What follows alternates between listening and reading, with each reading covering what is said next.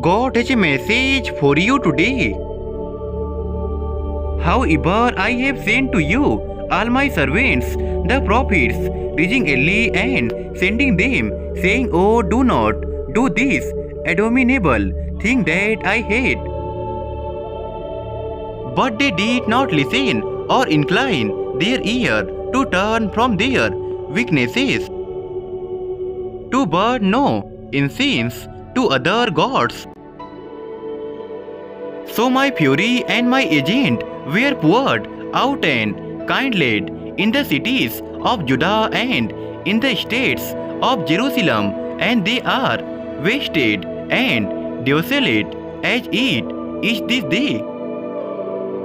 Now after the death of Joshua, it came to pass that the children of Israel asked the Lord, saying, Who shall be first to go up for us against the Canaanites to fight against them? And the Lord said, Judah shall go up, indeed I have delivered the land into this hand. And Jesus took the loaves, and when he had given thanks, he distributed them to the disciples,